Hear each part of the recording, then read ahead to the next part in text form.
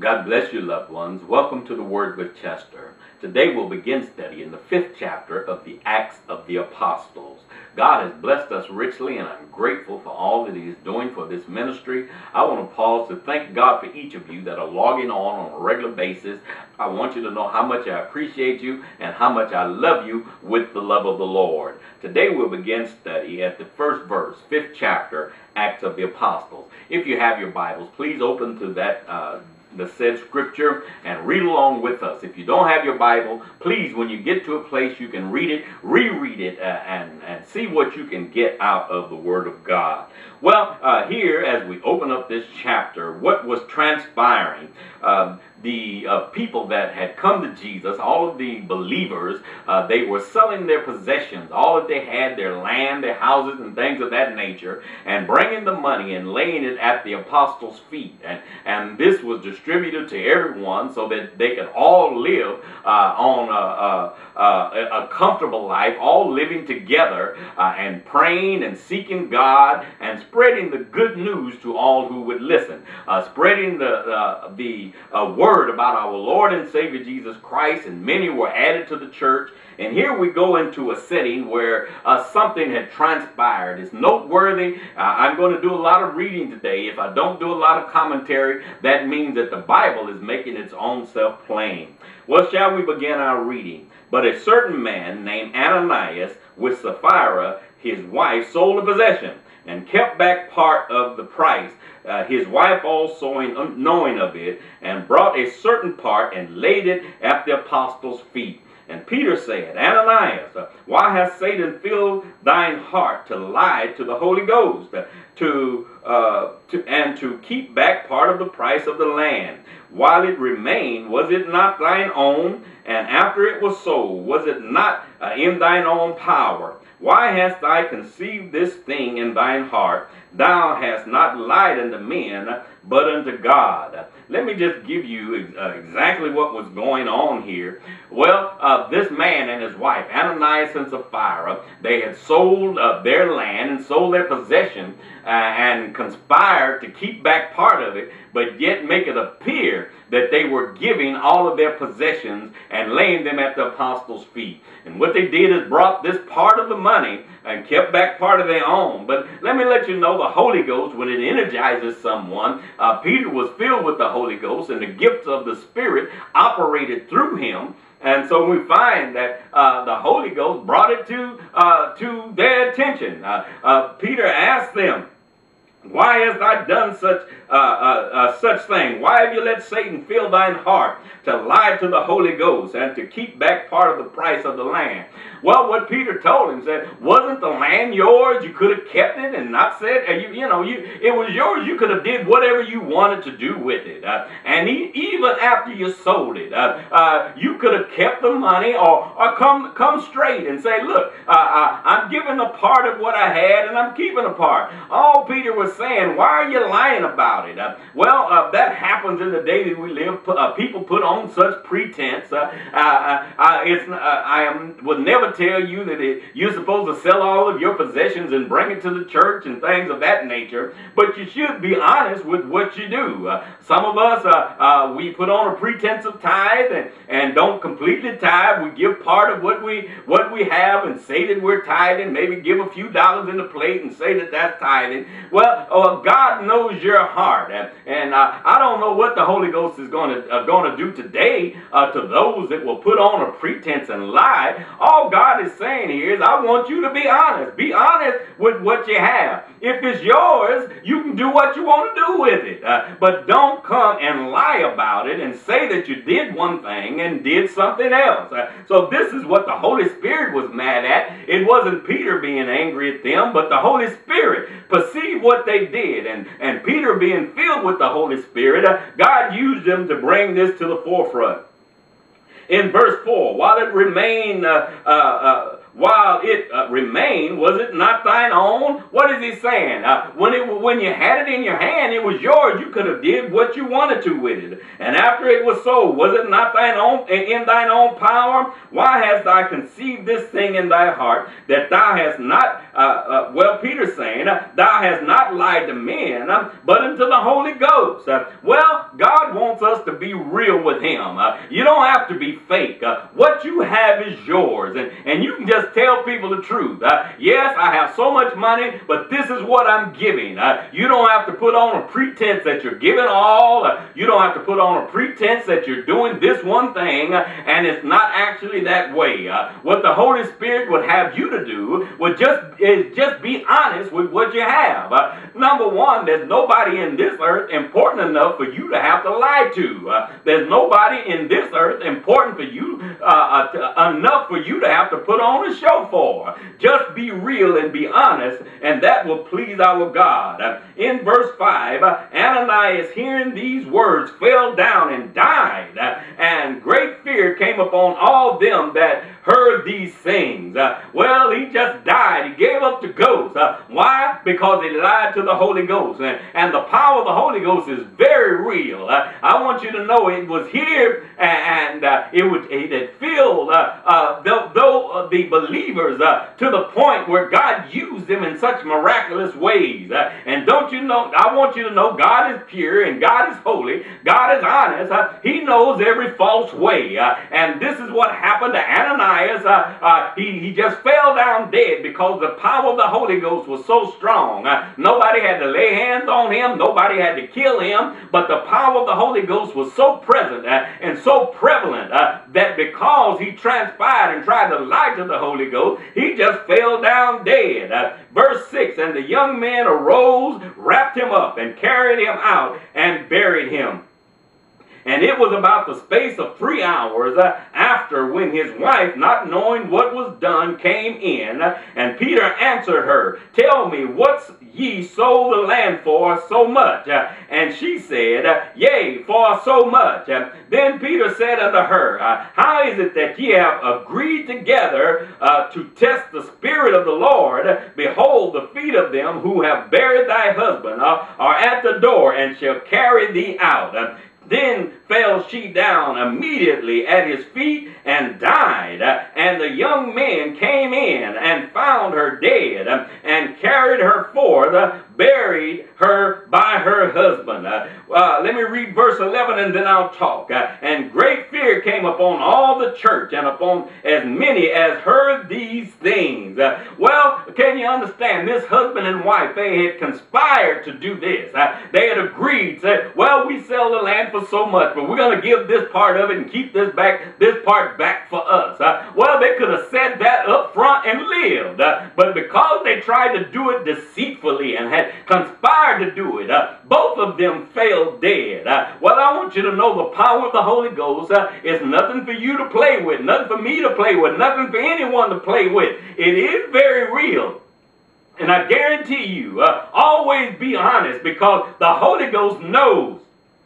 Peter, the discerning of spirits, and he possessed these gifts of the Spirit. I want you to know that same thing happens today. There's some people, you try to lie to them and try to be fake with them. The Holy Ghost energizes them and will let them know what you are doing. The Holy Ghost is so very real. So all I am saying, you need to be real and you need to be honest and above board and not be a deceptive person and not being a lying person, but be honest. What you have is yours. I'm like this. If you don't want to give me something, don't give it to me. I'll be all right anyway. But don't lie about it and don't try to be deceptive about it. Why? Because the Holy Ghost has your number. And the Holy Ghost will deal with you because of your deception. Great fear came upon all them that were listening, upon all the church, and upon many as heard these things. Shall we read in verse 12? And by the hand of the apostles were many signs and wonders wrought among the people, and they were all with one accord in Solomon's porch. And of the rest dared no man join himself to them, but the people magnified them. In other words, great fear came upon them. They saw that the Holy Spirit dealt with Peter and the apostles and those that were there. So they didn't come immediately trying to rush upon them or join unto them, but they admired them and they magnified them. Shall we read on in verse 14? And believers were the more added to the Lord, multitudes, both men and women. Can't you see at the power of the Holy Ghost, men and women began to be saved. Many came to Jesus and accepted Jesus as their personal Savior. Verse 15, insomuch that they brought forth the sick into the streets and laid them on beds and couches, that at the least the shadow of Peter passing by might overshadow some of them. Can you see this anointing on Peter? Well, let me just make it plain to you. This was the same Peter that lied and said that he did not know the Lord. This was the same Peter that many of you talk about today because you said he was mouthy and talked too quick. This is the same Peter that walked the water.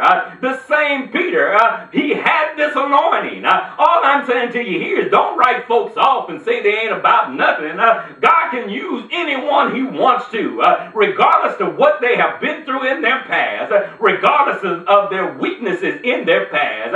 God can raise them up and use them. And the power of the Holy Ghost overshadowed Peter's soul.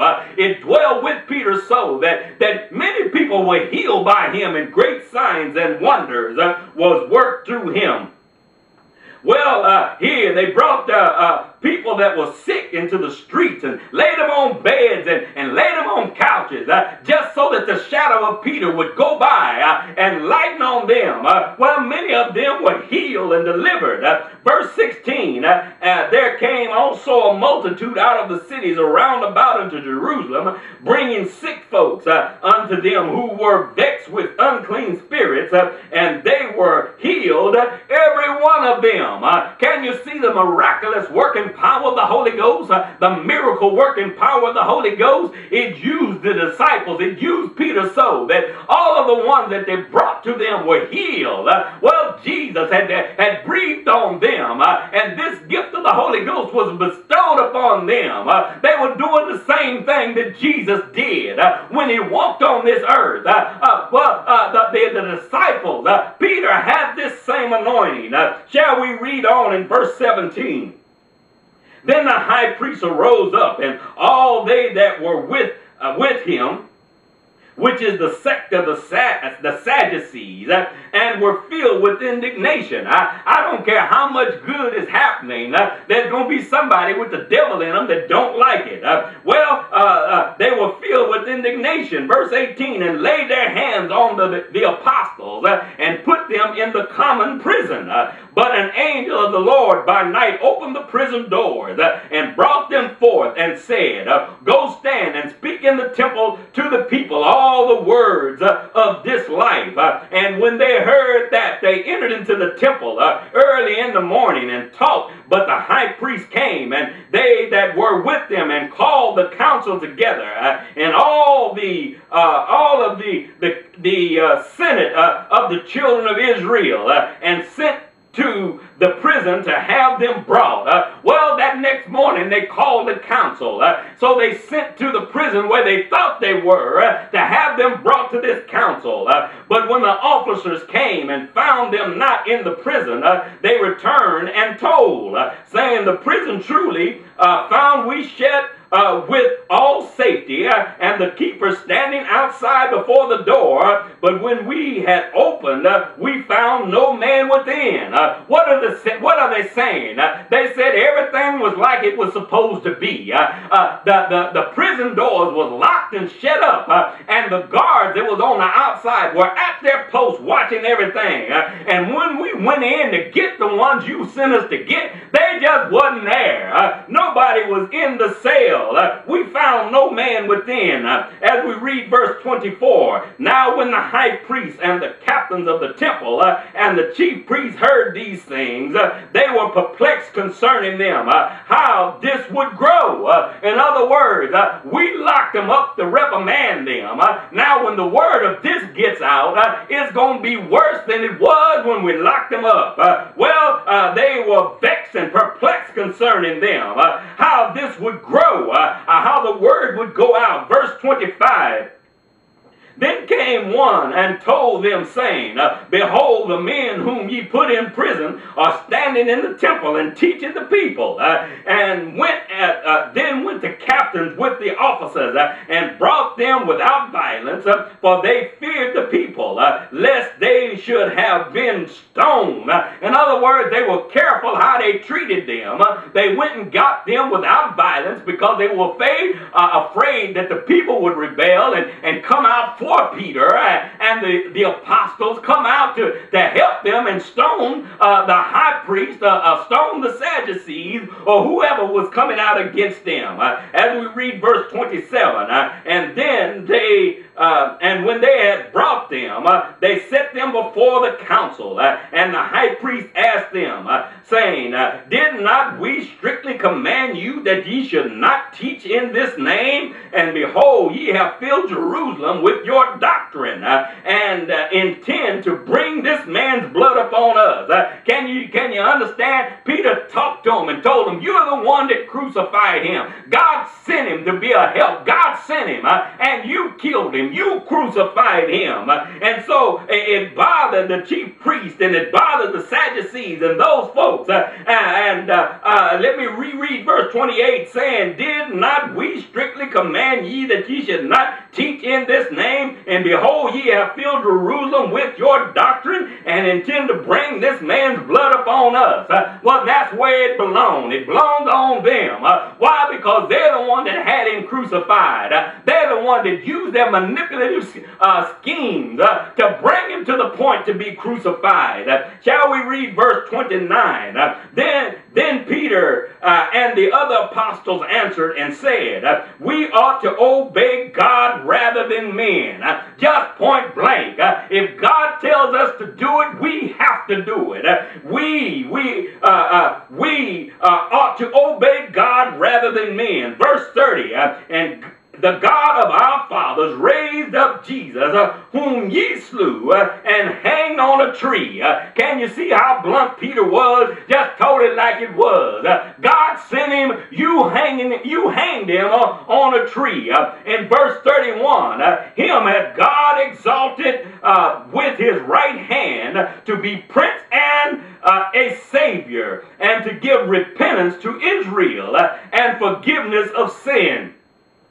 And verse 32, and we are his witnesses of these things. Can you understand? Peter just stood up and told him like it was. We are his witnesses of these things. And so is also the Holy Spirit. So is the Holy Ghost, whom God has given to them that obey him. Not only are we witnesses, but the Holy Ghost is a witness.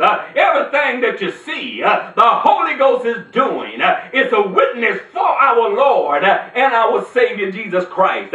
Well, my friends, I love you with the love of the Lord. If you would like to contact me for any reason, if you would like to ask me a question about our subject matter, about this ministry in general, you can write me at the Word with Chester Ministries, Post Office Box 200483, San Antonio, Texas 78220. You can also contact me at my website, www.poemsbychester.com. Click on where it says about the author, and it will take you to a place where you can correspond directly with me. Put your comments in. Please leave your email address, or if you would like me to call you, leave a phone number, and I will get back in touch with you. I want you to know I love you with the love of the Lord. I love you from the depths of my heart. please know I love you, and if I can do anything to help you, I am there for you. Well, I love you with the love of the Lord. God bless you, my friends.